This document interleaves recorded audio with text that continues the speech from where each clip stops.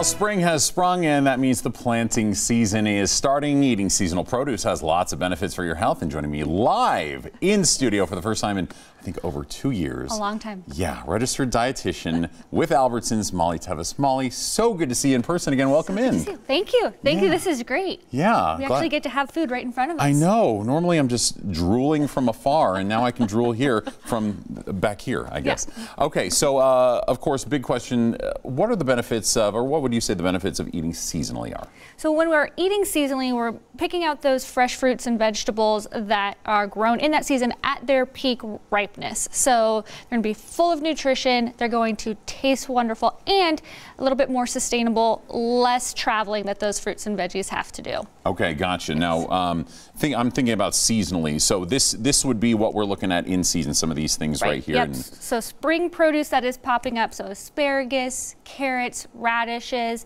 peas, all of those really crunchy, bright veggies that we love to work into our diet throughout the year. Gotcha. And would you say that that's some of your favorite produce picks?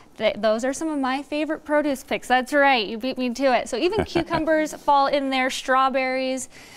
So kind of working in those bright colors, full of nutrition, crunch, and variety. It is so nice to be seeing how, just like you said, how bright this is. So speaking of, what is this? I mean, I think we know what some of these are, but why don't we talk about it? Yes. So I know you've been eyeing this. So this is actually a watermelon radish. A watermelon radish. So if you're not, a traditional radish fan, maybe you try your taste buds on some watermelon radish. It's beautiful, and it's got that nice crunch and kind of zing to it as well. Carrots, mint, asparagus. Asparagus comes in multitude of colors, so you can incorporate white or purple asparagus. I forget about that, sure. That makes it kind of fun, especially if you've got little ones at home, kind of changing up the colors. Yeah. And then peas, a little crunch pop. And surprisingly, peas are a good source of protein. Really? Oh yeah, I see like pea protein and stuff like that. Sure. So they can be a protein source for you throughout the spring. Okay, gotcha. What is this? What is happening over here? What's going on here? Because we see healthy, and that looks like General Tso's chicken. I'm sure it's not. Nope.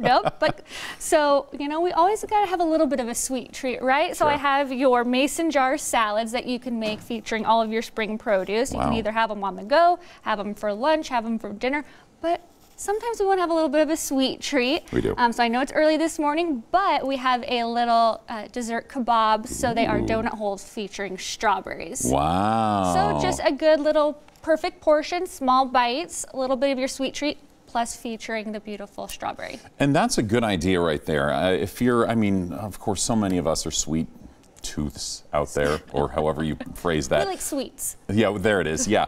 But if you're going to have to do something like that, just incorporate a little fruit, right? Yep. And keeping it that smaller size, you get just what you need, satisfy that craving, and you're getting in the health benefits from the strawberries. That's right. And also, I love the idea of your mason jar little salads. Is that something you've been doing for a while, or something? Yes. So super, portable. Take it with you. Pack it for lunch. Kind of early for you, but you could have it this morning.